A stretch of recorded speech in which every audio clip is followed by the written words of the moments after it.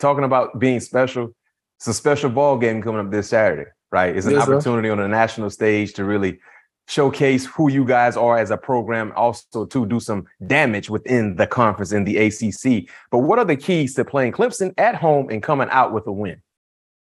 Well, they got a good D-line front, you know what I'm saying? So we just got to maintain that.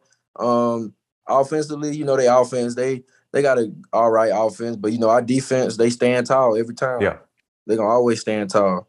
But, that's really all I got for them. Like, ain't nothing, we just going to work. It's going to be it's going to be a game. We're going to see where the game go. But I know where the game going to go. I know where it's going to go, too. So I'm just ready to rock and roll, man. Unfortunately, I won't be there, but I'll be there in spirit. Last question for you before we transition to the 2-minute drill part of our show.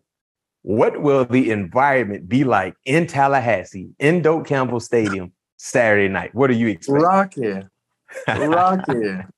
Rocking every time. The fans, we got the best fans. No question. It's going to be rocking. Got to give them a show. You remember when I spoke to you guys in New Orleans before the LSU game? You remember what I said?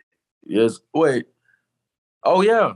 You see, they put us on they put us on the big time game, late game, everybody watching. No question. And I that's what I said. I said, last year, you only won 5 games. And this is how you start the season, already on the national stage. And now you once again on the national stage. And remember, the last thing I said, it's a 5-star matchup because y'all in it.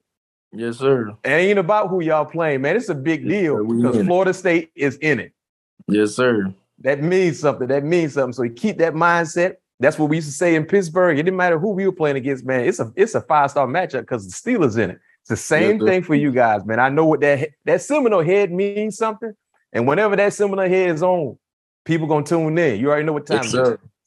Yes, sir. It's a 5-star matchup because the Seminoles in it, man. And let's go do what we've been called to do. You've been born to run the football. You've been born to score touchdowns. And keep shining that light bright as possible. Before